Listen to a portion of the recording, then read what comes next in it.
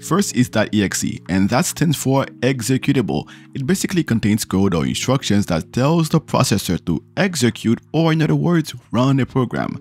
Now, a key feature of the executable file is the fact that you, the user, can directly run the file.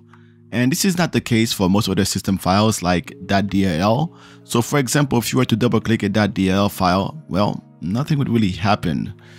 So for .exe, if you were to open notepad.exe, that would open Notepad. Chrome.exe, that will open Chrome. TaskMGR.exe, that will open Task Manager.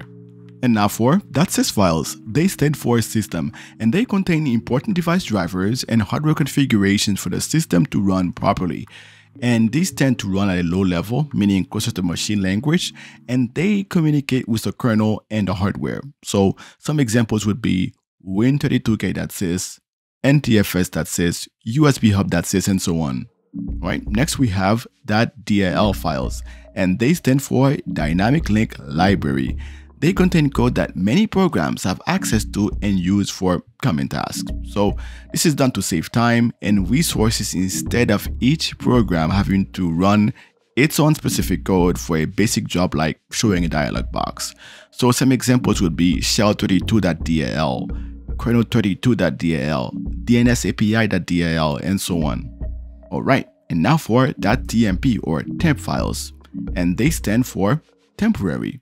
They're basically files that an application or Windows itself creates for a short time to temporarily store information. And you can find .tmp files or temp files in this folder right here, and there you can see a list of them. Alright, and now finally we have .efi, which stands for Extensible Firmware Interface. And now if you're thinking about UEFI, good guess, because they are in fact related. And that's because .efi files play an important role in the UEFI booting process. They help in starting a computer and determining which operating system to boot. And that's all there is to it. If you know of any other system file extensions, please share. For more videos like this, subscribe, and thanks for watching.